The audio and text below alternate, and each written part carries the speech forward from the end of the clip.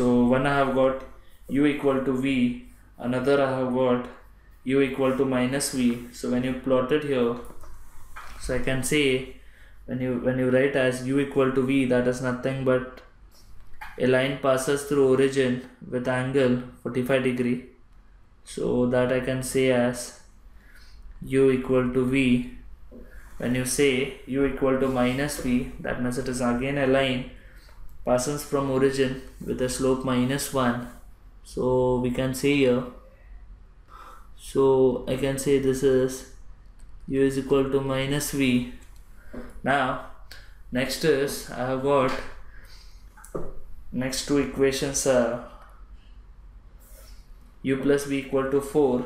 That means this will be passing through when u is 0, v will be 4, and when v is 0, u will be 4. So that means one is 0, 4 point and one is 4, 0 point. So this will be the 2 points which it will be passing through.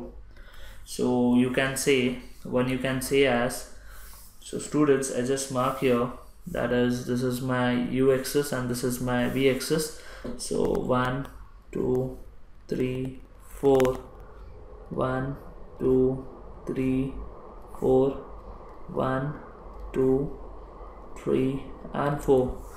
So that means when you want to make this line u 0, 4 and 4, 0, so you can say, so one is 0, 4, so this is my point first, and say here 0, 4, so that's nothing but I define here 0, 4, and another is 4, 0, so I can define here 4, 0. That means there will be a line which will be passing through this.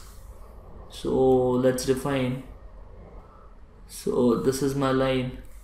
Another, if you see it carefully, the next equation which I have got, that is u minus v equal to 4. Again the same equation, same calculation I will be doing.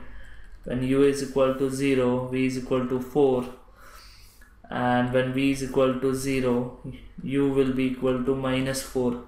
So now I got 2 points, one is 0, 4 and another is -4, 0. So we can easily make here on the opposite sign, one is 0, 4 and another is -4, 0. So this is my another point. So now making a line, I can join it here, that is, so this will be my line. Now students, you can see here that the region which is bounded is this region. So the first thing we can easily understand that by putting polar form, there was an angle shift, that is pi/4, which we can see it here. That is, this is my angle pi/4 rotation, and if you see magnification, there was a length which is nothing but 2, but here your length which you can see, that is 4. So this is exactly rotation and magnification. Hope you understood the example. Thank you for watching video on in 5 minutes.